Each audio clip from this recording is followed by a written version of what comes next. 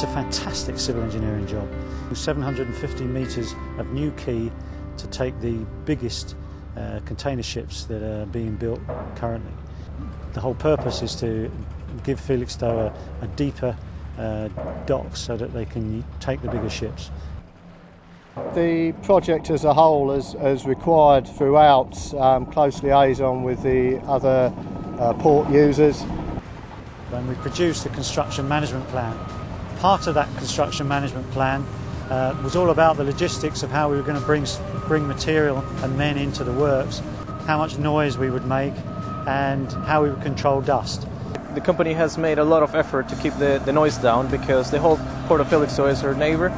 On a weekly basis we sit down with coordination between ourselves and Westminster. We've obviously also got a lot of floating kit on the water. The programme dictated that we would have to start the dredging first. We started off with the removal of unsuitable material from this whole footprint area behind the quay wall.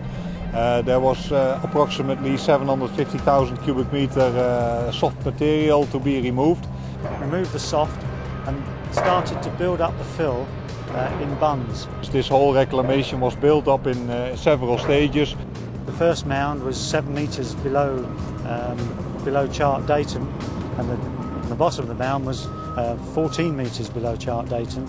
And we started by producing this mound parallel inside the quay wall, and then we backfilled behind that. And then once we've done that, we built another mound bund inside that, and then backfilled behind that. Once the fill has been placed is vibro-compaction. It densifies the material. Now, the sands and gravels are generally being won offshore, but we're also widening the channel.